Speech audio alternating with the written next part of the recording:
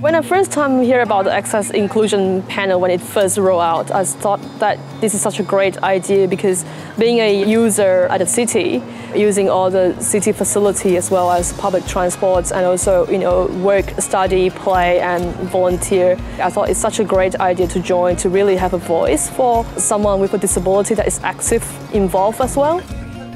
I acquired a disability some 16 years ago. And prior to that, I worked in the disability field, so I felt I was really well acquainted to give an opinion on disability matters. One of the things that the panel provided really valuable input into was the aquatic centre.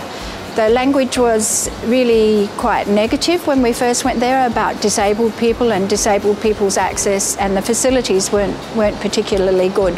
And from where they've come to where they are now and the input that we had, it's really quite wonderful and it's groundbreaking really, and I think it's something that everybody should be very proud of for the way that they've embraced what we said.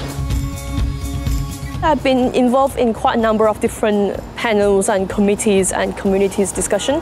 Adelaide City Council Access Inclusion Panel is probably one of the only panel that is really listen to each and every one individuals and really take it into account. By being on this panel, we've been able to give quite professional advice, but it comes most often from personal experience. It also comes from other people on the panel too, that actually it is their profession, but there's nothing quite as confronting as actually facing a disability yourself. And being on the panel, we're able to give that advice from a very personal point of view to the people who are responsible for making inclusion possible within the city.